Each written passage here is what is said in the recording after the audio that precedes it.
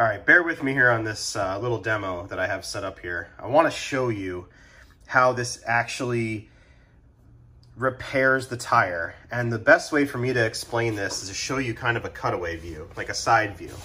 So up here is going to represent our hole in the tire. So in your little tire kit, you're going to use, this is a reamer, and you're basically going to file out the hole back and forth numerous times to get a nice clean hole, just like that. So if we looked at what it would look like on the inside of the tire, that's what it would look like.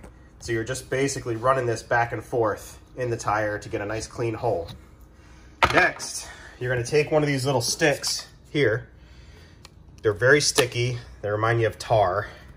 And you're gonna insert it into the tire tool, into the plug tool like that, halfway. And then you're gonna bend it upward like this.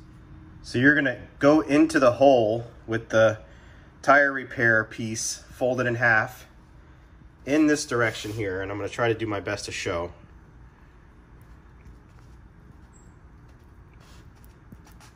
In, halfway. So you can see I have half of the two ends here sticking out. This would represent the outside of the tire. This would represent inside the tire.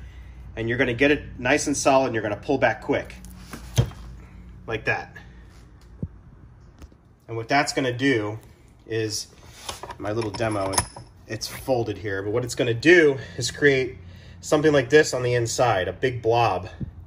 So that is actually what's gonna seal up your tire.